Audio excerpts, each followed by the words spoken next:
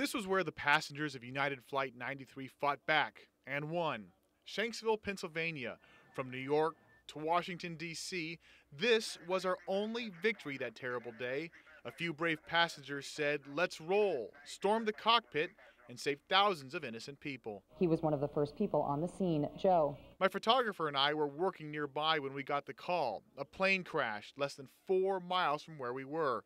A resident 15 miles away videotaped the smoke. Explosion shook the house clear over here. We arrived on the scene about 30 minutes after the accident. We got there so fast, I was able to walk right up to the crater, where a plane earlier today around 10 a.m. crashed with 45 people on board. Nothing was there. No wreckage, no fire, only a row of burned trees. We thought it was a small plane at first.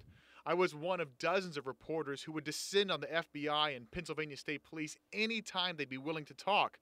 The crash itself was devastating. Major Zabinka says the recovery of evidence is difficult because the parts scattered throughout the area are no larger than a briefcase. And then we started getting word of phone calls made by passengers. One man, Todd Beamer, was overheard saying, "Let's roll," moments before they fought back. Some heroic individual brought this plane down, and how they avoided hitting a structure is beyond me. We're the ones who are grateful to their loved ones.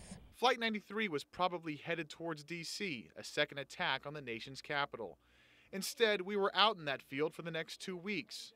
During that time and the following years, Todd Beamer's call to action was embraced by the military and became a phrase of hope for a nation demanding America pick itself up and let's roll.